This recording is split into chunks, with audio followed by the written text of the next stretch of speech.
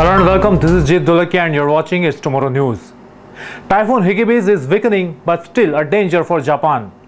Typhoon Hagibis is weakening but remains a powerful Western Pacific Ocean tropical cyclone and is likely to become the second formidable typhoon in just over a month's time to strike Japan, including Tokyo this weekend. Hagibis was centered more than 600 miles south of Tokyo as of Friday morning local time and was Category 4 strength according to the US Joint Typhoon Warning Center.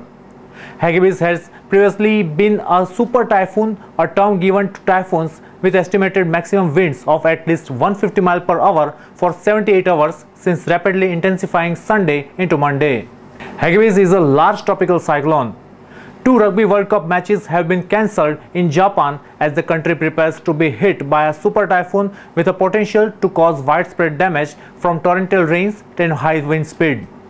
Typhoon Hagibis, which means speed in Filipino, had sustained speeds of 270 km per hour early on Thursday along with strong gusts.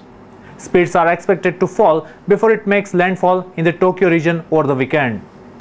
Hagibis is moving north-northwestward, but it will make a curl toward the north and northeast Friday into Saturday, putting it on a collision course with Japan's largest main island, Honshu. The typhoon will make weakening as it nears Japan because it increasingly unfavorable upper level winds, drier air and cooler sea surface temperatures.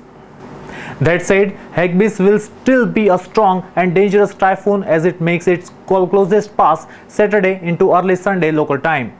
If Hagibis makes landfall over southern Honshu, a dangerous storm surge is also expected with the arrival of Hagibis, and it would be highest to the east of the center along coastal areas facing the Pacific Ocean and in smaller bays opening to the south. If its center turns sharper and tracks just to the east of Honshu, the surge threat would be lower, but some coastal flooding would still result ahead of the typhoon's passing. Heavy rain is expected to trigger flash flooding and mudslide, particularly in high terrain. These impacts could begin in southern Honshu as soon as Friday night local time, given the size of Hagibis and the large ocean swells it has already generated. Hagibis is poised to strike Japan just over a month after Typhoon Faxai hammered Tokyo and Chiba Prefecture, damaging 34,000 buildings, knocking out power to 930,000 homes, snarling air and rail travel, and causing over $500 million in agricultural damage according to the officials. Hagibis is the 19th named storm of the year in the Western Pacific Ocean according to Digital Typhoon.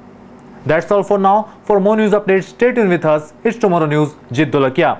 For more weather updates like this, please subscribe to our channel.